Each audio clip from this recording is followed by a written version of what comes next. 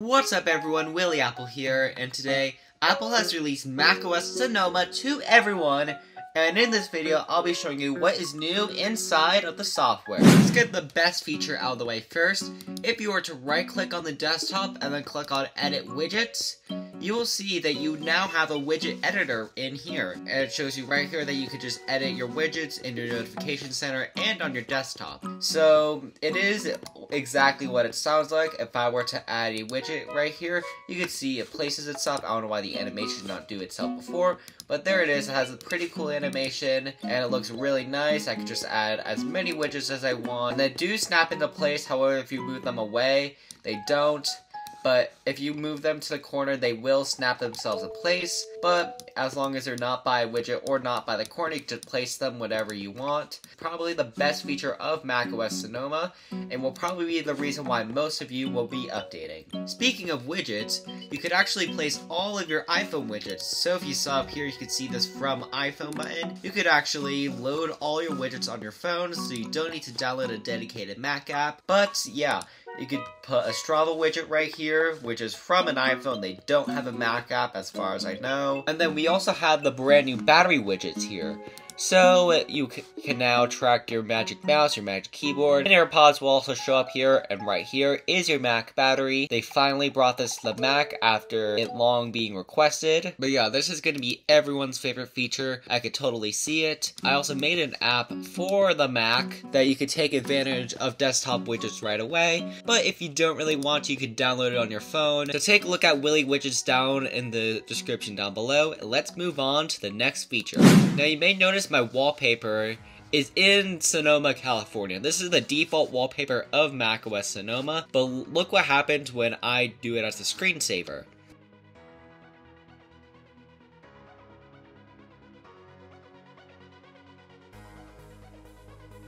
So you just saw that the wallpaper was moving for a little bit, and then when you log back into your Mac, it slows down and starts stopping. So it's a pretty cool feature. In fact, this isn't the only one that we have. So if I were to go into my settings and then go down to wallpaper, you're first of all going to see some brand new stuff in here. So you can show it as a screensaver. Obviously, if you were to choose Ventura or something, it will not show up there, but the normal Sonoma one will show up, and in fact, it does have a screensaver built in. It does transition from a screensaver to a wallpaper, and you just have a bunch of brand new options here. If you have an Apple TV, you'll see that a ton of your favorite screensavers are now inside of macOS Sonoma. However, you do need to download them. However, there are a couple of very nice ones that I really like. But yeah, they're all really nice, and then I'm not sure how many gigabytes it would take to do shuffle all, but it probably would be a lot.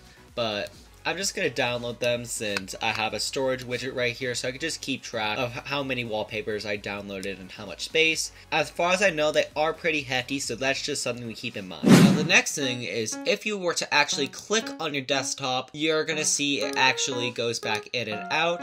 Do the thing on the trackpad anymore, or press F and F11, you'll be able to just click it now. Now this may be a controversial change, but you could actually turn this off. To do that, you just go to Desktop and Dock, and then click Wallpaper to reveal Desktop.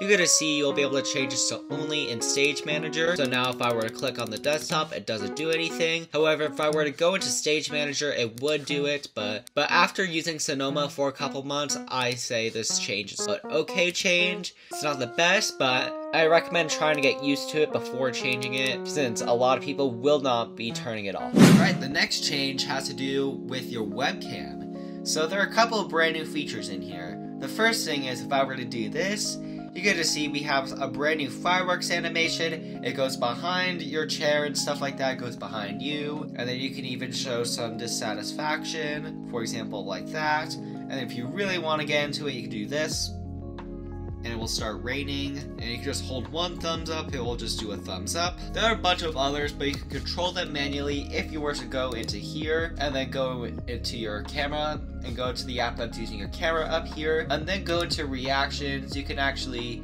customize all the reactions. If you want the laser animation, you would do this one, I think. Yeah, there it is. Then you have your laser animation. They basically just brought all the iMessage effects into here. but it is really nice that Apple has changed it. You're able to be triggered by a hand gesture. If you want to turn that off, all you gotta do is go into here and then click on this button, and then if I were to do this, it will not do anything anymore, but if I were to turn it back on, you'll see the fireworks once again. But yeah, this is a brand new feature inside of Sonoma. Now, how can I forget that we have some brand new lock screens? I'll at least take a screenshot real fast, one sec. Alright, here's the brand new lock screen inside of macOS Sonoma. It still has all the Mac features you know and love, like everything's up here, except your password has been moved down here. Your profile picture is here too. I don't think it matters that much, but we also have an iOS style clock. However, at the moment you can't customize this. However, if I were to bet my money, you'll be able to customize this in macOS 15. Who knows, but they did change this, and if you want to have the clock when in the screensavers, there's actually a setting for that.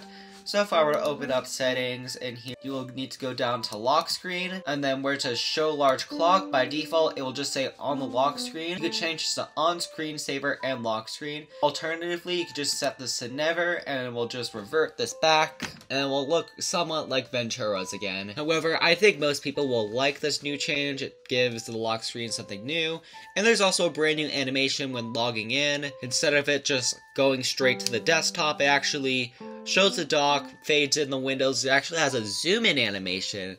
So instead of what I wanted was a sliding animation, the Apple somehow made my suggestion even better. Now the next change is inside the music app. So if you were to go into here and then go to a fairly new album, for example, Red Taylor version, you could actually see that there's actually some animations here now. However, if I were to play a Taylor Swift song and then go into here and then full screen it, you're going to see for some reason it does not animate. It's just the picture there. But this is still brand new inside of Sonoma, and it's mostly an iOS 17 Apple Music thing, but it is pretty nice that Apple has added this inside of Sonoma. Now, when you press and hold the F5 button, you're going to hear that the Siri sound actually plays now.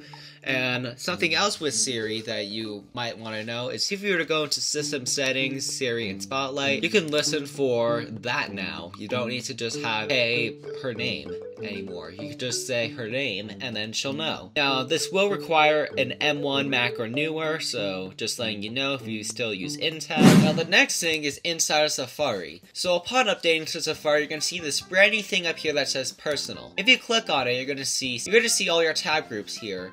And you're going to see your new empty tab group button, and that's basically it. How do you get this new switch to profile and new window button, and what exactly is this? So if you were to go up into Safari and then go to create profile, for me it says manage profile since I actually have profiles. You're actually going to see this brand new thing inside Safari settings.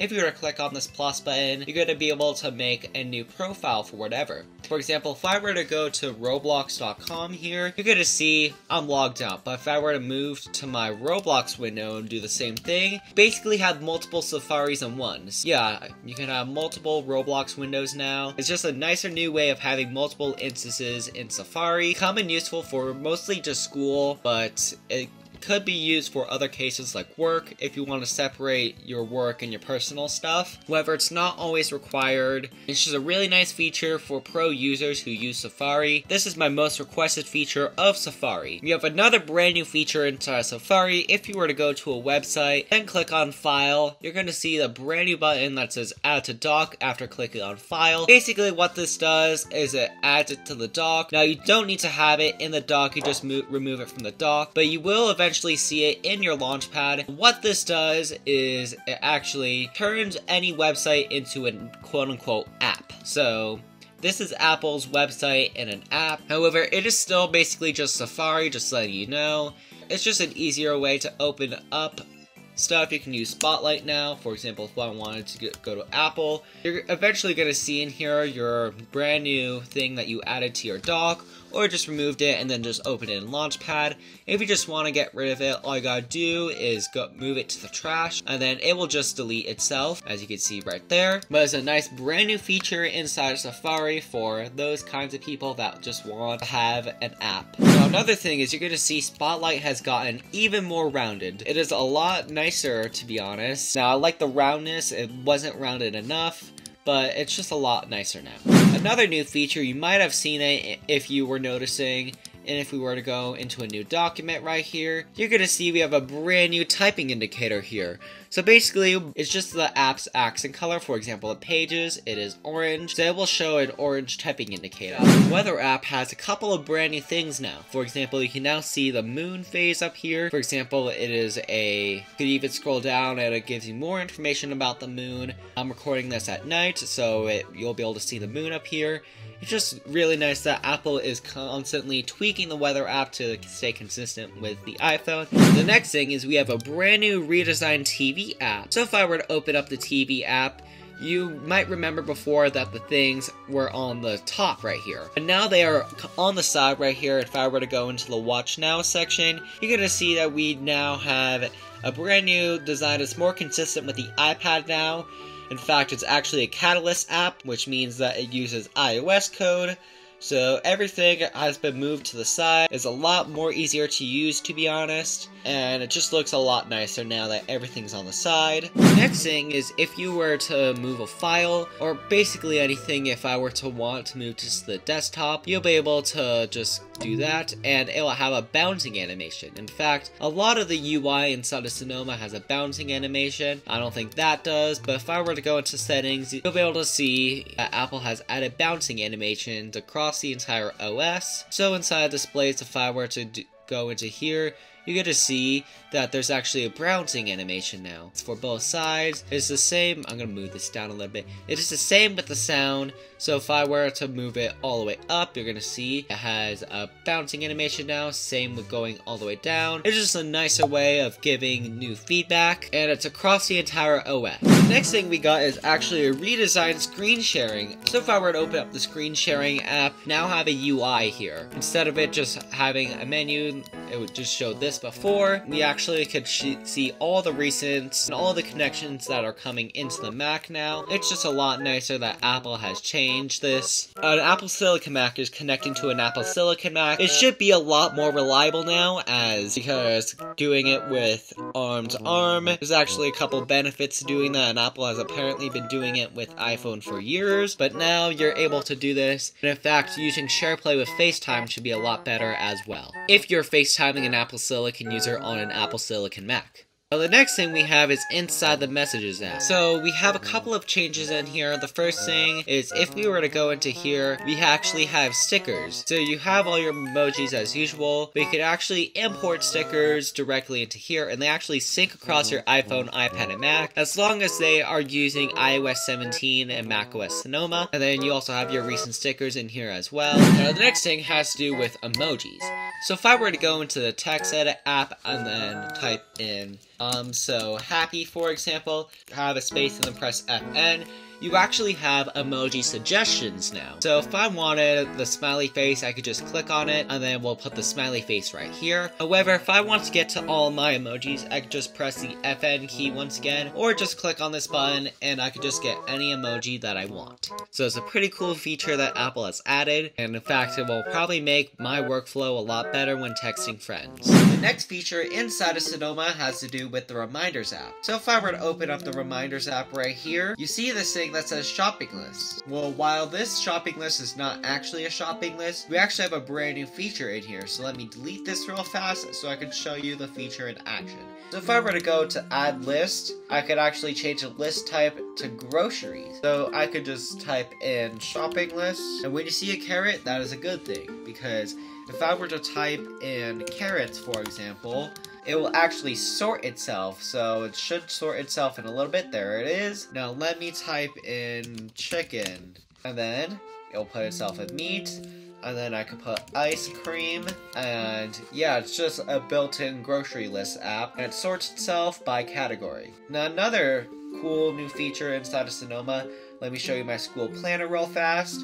You're actually able to see your homework. So this isn't a built-in feature, but if I were to click on this brand new button up here, you could have a brand new section, and it doesn't replace what you were able to do. You could actually still do an indent just like that. So it's just another way to categorize all your stuff. The next brand new feature has to do with the Notes app. Let's just say I have this essay I started typing out. I could actually share this note now, and you're gonna see this brand new button here that says Open in Pages. So if I were to open it up in Pages, it will load right here. It puts everything into Pages, and then I could just use more advanced page features like headers up here, and insert a page number, and it's just a nice new way of transferring your ideas to a Pages app, and it's just really nice. I kind of like this feature. I'm not sure when I'll ever use it, but it's just a nice new way of doing all your stuff. Now those are all the best features inside of Sonoma.